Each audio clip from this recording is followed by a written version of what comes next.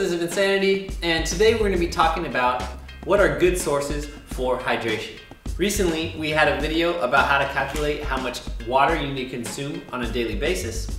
So if you have not seen that, make sure you guys click here and watch that video, learn how to calculate that amount first. Tips on getting enough fluids. This might sound silly, but what you could do is put reminders in your phone to make sure that you are drinking water throughout the day. This will help you create a healthy regimen for drinking water. Next, grab a marker and mark lines on your bottle all the way through it to remind yourself to drink to these amounts throughout the day. So for example, 10 a.m., 12 p.m., 2 p.m., 4 p.m., etc. If you have a reusable bottle, you can just mark it once and keep using it over and over and over. Now, obviously, drinking water is probably the most common way to stay hydrated.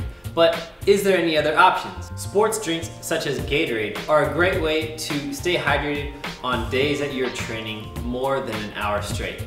After an hour of moderate to vigorous activity, you could consume a sports drink to help replenish your fluids and also give you glucose for immediate sustained energy. If you drink your sports drinks too early, your body starts metabolizing the sugars instead of focusing on your workout.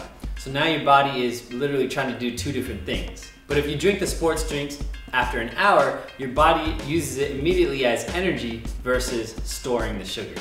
Another great option to stay hydrated is eating your fluids. And no, I don't mean chewing on some water, but chewing on some fruits and vegetables, which are high in water content.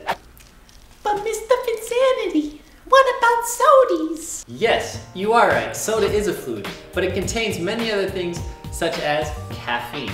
Within the body, there are hormones and regulators that keep the body at a consistent normal. An effect that caffeine has on the body is that it stops a hormone known as antidiuretic hormone, or ADH, from doing its job, which is reabsorbing water in the body to stay hydrated. When it stops the hormone from working, your body will excrete, or urinate, or pee the fluid instead. Soda also contains high amounts of sugars and phosphorus, which are not good for your bone health. So drinking water, which has none of these side effects, is a much healthier option. Thank you guys for watching, and for more videos about health, nutrition, and also dancing, subscribe to VincaniTV. Cheers.